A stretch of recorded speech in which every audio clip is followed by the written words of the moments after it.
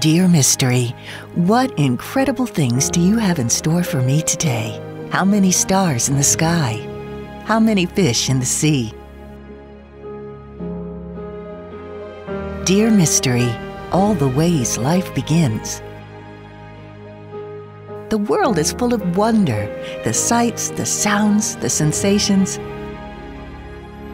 And every new adventure shapes my imagination. Dear Mystery, when everything I learn brings 100 new questions, the hardest one to answer is where to begin. It starts here, the Austin Aquarium. Journey to Sea.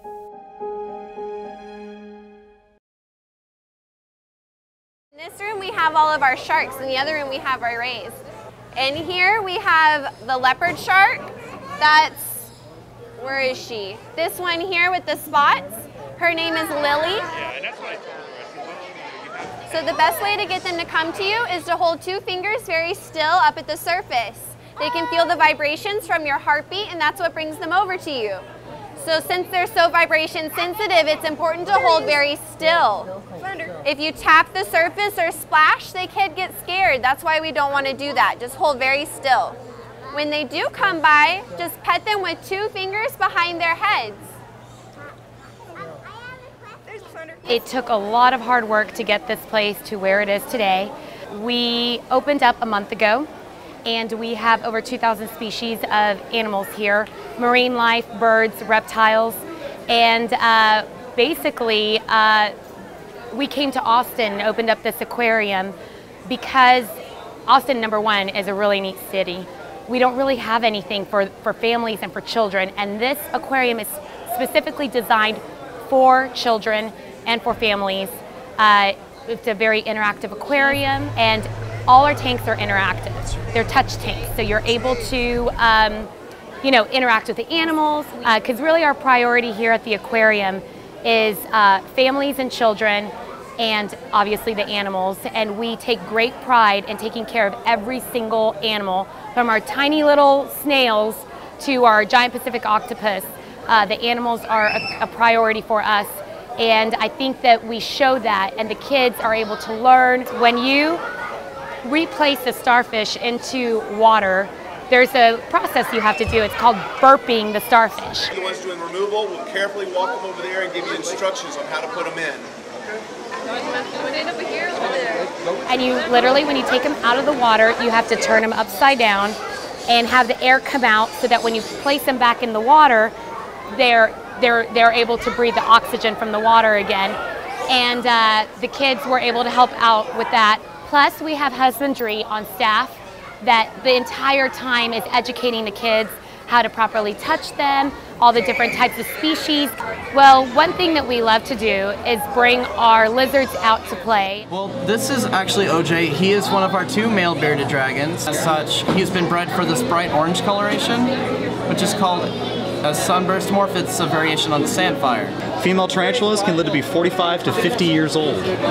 Scorpions, male and female, live to be around about 10 to 15 years.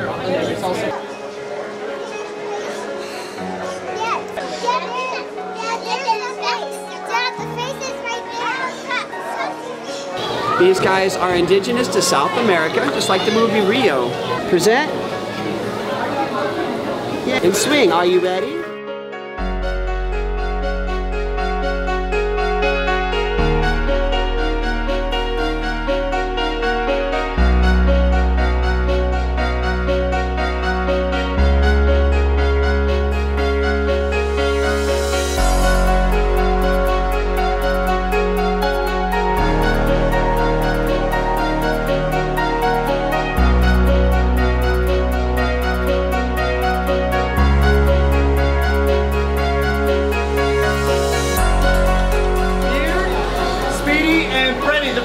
Kids that ever approached this exhibit when the aquarium opened named the sharks, and we've kept those names and we will keep those names too.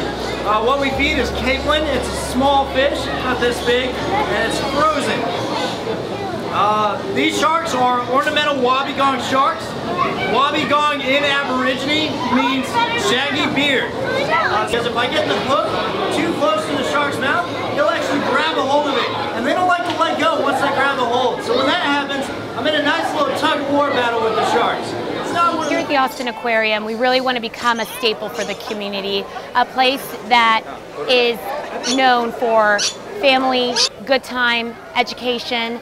And so I really think that this is a really unique place for that. And it really is captivating how amazing it is here, how unique it is, the interaction, you know, how family friendly we are, all the different things that we offer, the feedings, the birthday parties, the sleeping with the sharks. I mean, you don't really get that in other aquariums.